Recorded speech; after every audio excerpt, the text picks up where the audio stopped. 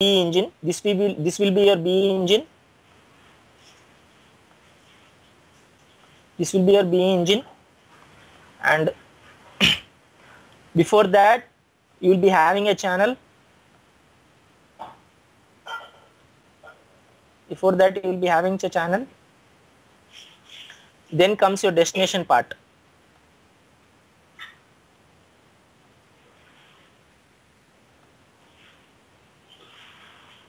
Then comes your destination part. Okay, so it will be like event. This will be your B working memory. Suppose this is your B working memory. This will be your memory. Then comes your object management. This will be your object management. Okay, once B enters, it will be your event. Again it will be an event,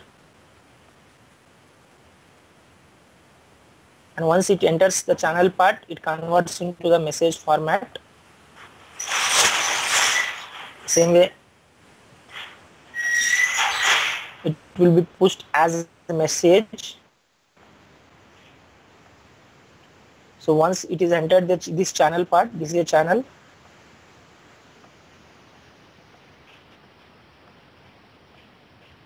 This is channel, and this is also a channel.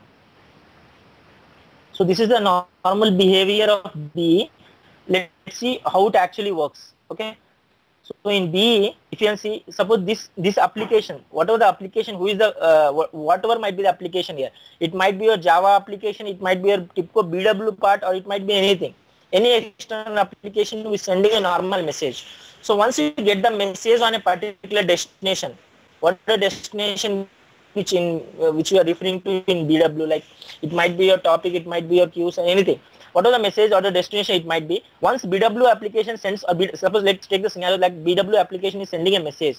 So once the destination gets a message, the channel, we have in B, we have a concept called channel binding to a message destination and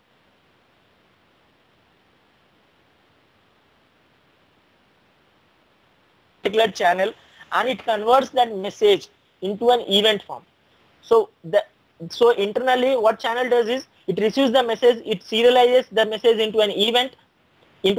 So now the message has been converted into an event, and this particular event is taken care by the B engine, that once it receives an event, it takes the functionality of asserting that particular event into the business events working memory. This particular work is taken handled by the B engine. Once it receives or inserts that particular event into the working memory, this is done before already there is the rule agenda already been created. Before the event is inserted into the working memory, B decides all the things like rules agenda it's need to create, and what are the rules which need to be inserted into the agenda. So based upon the incoming event, it has already inserted the rules into the working agenda, and now all the rules which are satisfied with the incoming event, based on the priority, we will be setting the priority. Suppose I got an event